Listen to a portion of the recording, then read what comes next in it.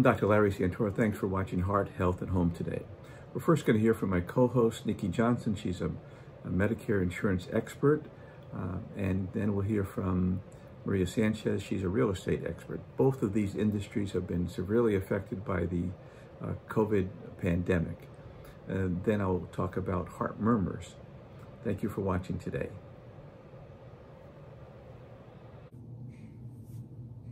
Hi, my name is Nikki Johnson, and I'm a health insurance agent that specializes in Medicare. Today, I'm going to talk about how to apply for Medicare Part B. This is if you're over 65 and you're just retiring, or you're losing employer coverage through you or a spouse. You'll want to go ahead and go to your Google browser and Google Social Security Administration, or you can put in ssa.gov. Many of the Social Security field offices are currently closed, so they've moved a lot of their processes online. When you get to ssa.gov, you'll want to go to the homepage and click the link for Apply for Medicare Part B during a special enrollment period.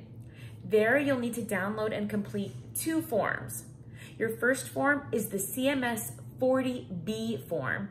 This is essentially your application for Medicare Part B.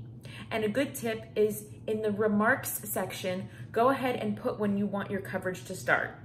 If you want Medicare to start in October, you would put October 1st, 2020 as your effective Medicare Part B start date. The second form is the CMS L564 form. This L564 form is your employer request for coverage.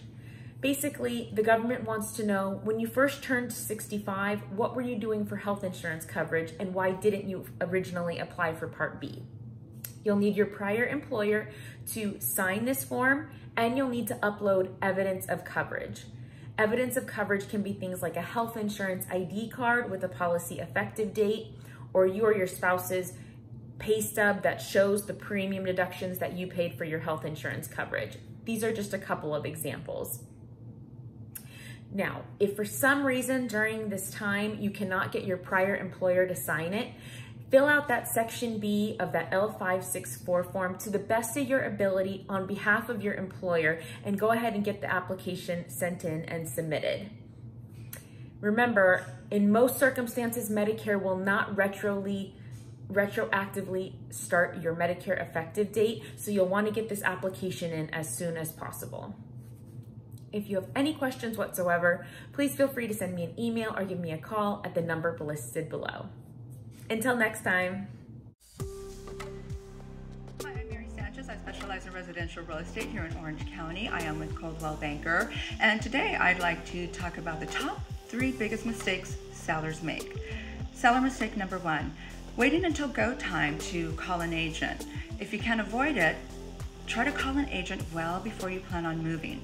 This way you have the professional guidance on what items you need to prioritize to prepare your house for sale and what items you don't need to spend your money on.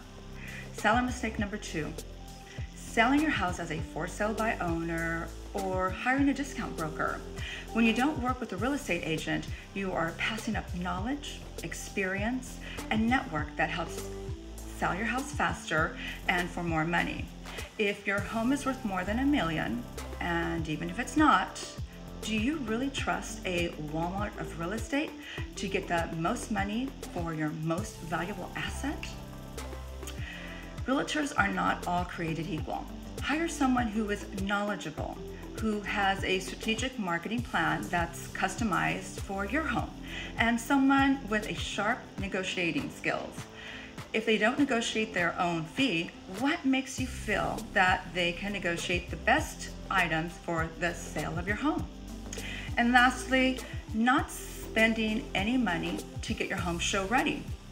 Even if you have a house that needs a little TLC, you'd be shocked to see what fresh paint, carpeting, staging, and switching out a few light fixtures can do to increase the value of your home, bring multiple offers, and sell your home faster. If you don't have the cash available to make improvements, hire a Coldwell Banker agent and utilize their amazing services at Coldwell Banker Concierge, where they will front you the funds and at no additional cost. All you have to do is pay it back at the close of escrow. You can contact me for more information on that. Knowledge is powerful and can save you time and money. I hope you found today of value. Let's connect and make it happen. I'm Dr. Larry Santora. Thanks for watching Heart, Health, and Home. You know, the COVID virus has many people frightened about their heart, and that's understandable, but I think for the most part you don't have to worry too much about your heart. We have great ways of treating heart disease today, but I get a lot of questions, and one of the ones that I get quite frequently is about heart murmurs. And now, a patient called me and said he had COVID, and his family doctor heard a new heart murmur and wanted to know if he needed to be evaluated. Well, let's explain what a heart murmur is. A heart murmur is essentially a sound that we hear with our stethoscope. So it's a swishing sound. It goes shoo, shoo, shoo. As we put the stethoscope over the heart, when there's turbulence as the blood goes from one chamber to the next, it makes a sound. And that sound is called a heart murmur. A heart murmur is not a symptom.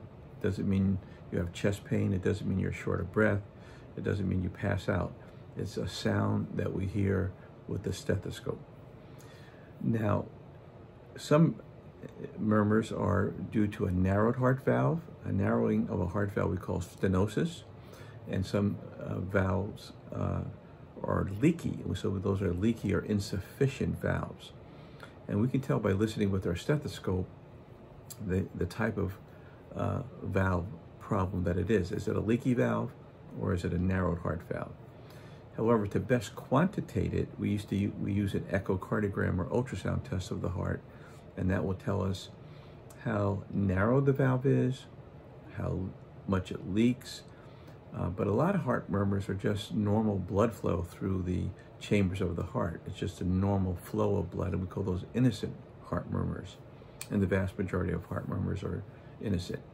Now, if you had COVID and you recovered from it and you're back to see your family doctor and he hears a new heart murmur, well, that definitely has to be evaluated. And most likely it would be narrowing of your, or leakage of your mitral valve, because that is the one that can change more dramatically than any of the other valves. And when the mitral valve leaks, it makes a swishing sound that can go all the way into your back. It's over the breast area and radiates into your back. We can follow that with our stethoscope, and then we can quantitate it with the echocardiogram. Now, if the valve is leaking a lot, then we put you on medications that can cut down the leakage of the valve. And then if the valve continues to leak a lot, we have ways of fixing it minimally invasively by putting a little catheter through the leg and then going up and clipping the valve together. It's called a mitral valve clip. It's new technology, but it works very, very well. The other thing is, if the valve starts to leak after COVID, it could very well be that the heart muscle got weakened from the virus. And when the heart muscle gets weakened, it tends to enlarge, and then the valve starts to leak more. So it's very important to assess the heart function and the heart size after a COVID infection, especially if there's a new heart murmur, to see if there's been damage to the heart pumping action. In the vast majority of cases, there is none. But if it does happen, it's usually in those who have been hospitalized and have been very sick with the COVID virus. So a heart murmur should be checked out. Remember, heart murmur is not a symptom. It's a sound that we hear with the stethoscope. We have excellent ways of evaluating with our modern echocardiogram or ultrasound test. We have great ways of treating with some newer drugs that have come out that can cut down the leakage of the valve dramatically. If the valve does need mechanical repair, we can fix it very easily by going through the leg and up to the valve and clipping it together. It's a non-invasive, it's a minimally invasive procedure, meaning we don't have to open the chest anymore, and we can normally get you back to a normal life. So heart murmurs are very common. Usually they're benign, meaning they're innocent murmurs having nothing to do with a leaky or narrowed valve. It's just from the normal course of blood through the chambers. But if it's a pathological leakage or it's a narrowing of the valve, we can also assess those and take care of those with minimally invasive treatments. Often the symptoms due to a valve problem are shortness of breath and less so chest discomfort. So thank you for watching today, and we will see you next week.